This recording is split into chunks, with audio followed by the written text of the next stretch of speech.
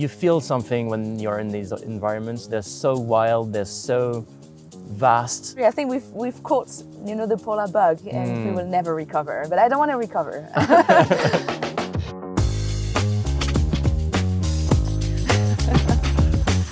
Who would have known, right? Oh, that yeah. we would find ourselves on the roof of UNESCO. Crazy, one on day. such a good day in Paris. Doesn't happen all the time. I mean, I think we met in this city, no? How many years ago? Do you remember this adventure event we went together? That's right. Yeah. I think I was going to Antarctica. And I was going to the Arctic.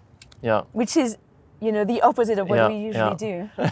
And at the time, I remember, I'll tell you now, being pretty intimidated about meeting you because I had been following your adventures, especially the South Pole adventure, the crazy expedition you did solo. We didn't have a lot of time to chat, but we instantly connected at the time. We clicked really, really quickly, I remember. And it was the first time I saw you in public, in live.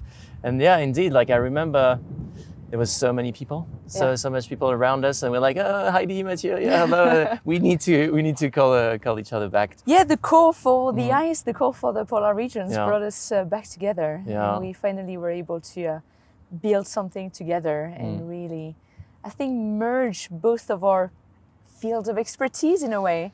Yeah, absolutely. Adventure, expeditions, and science. Yeah, but I feel like both worlds are compatible. We definitely need glaciologists like you, scientists and people doing science, doing reports, but we also need, I guess, explorers, communicators, people doing outreach, because obviously when you're doing science, you don't have much time to do communication and outreach, and the explorers, the adventurers, they can take this role, this position, this mission as well, to try to educate and raise awareness about what happens in Svalbard, in the Arctic, and in Antarctica and in the mountain glaciers.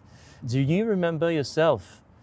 Since when did you want to be a glaciologist? Yeah, so I was born in the French Alps, in this small village on the foothills of beautiful mountains. And I just didn't know what to do with my life. All I understood was I wanted to be outside. I wanted to spend all my life in nature. And when I was a teenager, I actually met a mountain guide and talked a lot to him about his work as a mountain guide. And this guy actually told me, there are these other people who get paid to study mountains and glaciers. Nice. And they're called glaciologists. And I thought, hang on, what? That this actually exists? And so I feel it's such a privilege today to be a glaciologist because you get to work on, I think, some of the most beautiful landscapes on Earth. But also our science has become very important. We need to study what's happening to mountain glaciers. We need to understand how they respond to climate change. And I feel today the responsibility, the challenge of continuing to share the science. I think I read stories about you that you were reading a lot of books about adventure, about expeditions when you were a kid. Is that what got you into this field? I've been totally fascinated by the stories of Shackleton, of Scott, of Amundsen, or the French one like Jean-Baptiste Charcot, Paul-Émile Victor. And then when I was a kid, I was just reading these stories. And when I grew up, I told myself, this is what I want to do. And I got introduced to polar worlds, polar environments, mountain glaciers through books. And it's just like you just fall in love with these massive icebergs, massive ice sheets. That's just so beautiful, and it's hard to explain. You feel something when you're in these environments. They're so wild, they're so vast, that you feel so small when you're in these places and you want to do something for them. Obviously, they are at the front line, at the forefront of climate change, and we need to do everything we can to reduce our carbon footprint and try to save those places. It's not too late, but I got introduced to these places through stories and books for sure. I think we've caught the polar bug, and we will never recover. But I don't want to recover. I want to keep going there, and I want to keep building projects with people like you. I'll always remember the call you gave me a few months ago. You was telling me, do you kite ski? And I said, no, I don't. And you said, oh, it's okay. You just need 3 days. In 3 days you're gonna learn. You'll be so good at kiting.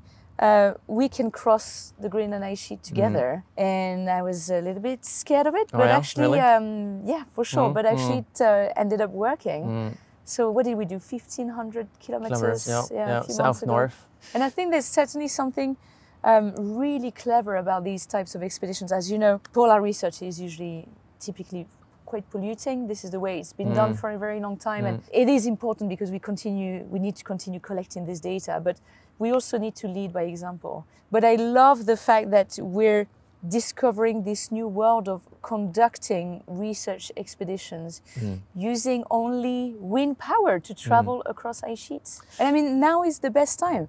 This year is the UNESCO International Year for Glaciers Preservation. Yep. I feel that we're in a great time in history to really shine a light on all the people working on these environments, on all the initiatives, all the ambition that we need to preserve those places. We need communications, we need scientists, we need glaciologists, we need explorers, we need the politicians, and we need to work hand in hand to, you know, make a difference. Yeah, exactly. I mean, I totally agree. And I think, you know, scientists have always secretly dreamed of being explorers or adventurers. But this is also what I try to share when I work on mountain glaciers, for example, is how to make it relatable. You know, I try to tell a lot of human stories about, you know, the communities I meet in those places, the scientists I get to work with.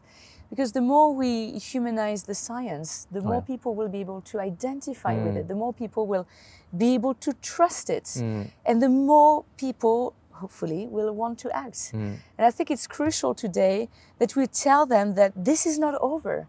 You know, solutions exist to preserve these environments. It's not too late to save our mountain glaciers. It's not too late to preserve the places you travel to, Greenland and Antarctica. But as you said, this will require all of us. And I think that's the beauty in it, that we need to bring everyone together. We need to empower people to act. We need to tell them that no matter where you come from, you can actually make a difference. Obviously, it is the people who are, you know, the most privileged, like us, who also have to lead by example. Yeah, I have a map I can show you. Oh yeah, perfect. Yeah. Oh my God, don't you have a bigger map, Mathieu? That's how big Antarctica is. Exactly, Antarctica is 25 times the size of France. So where are we going next? So basically it's a crossing going all over the continent for science. So it's going to be a tough expedition. It's going to be something pretty new and really incredible, and I'm so glad we're doing this together. Let's do it. I can't wait.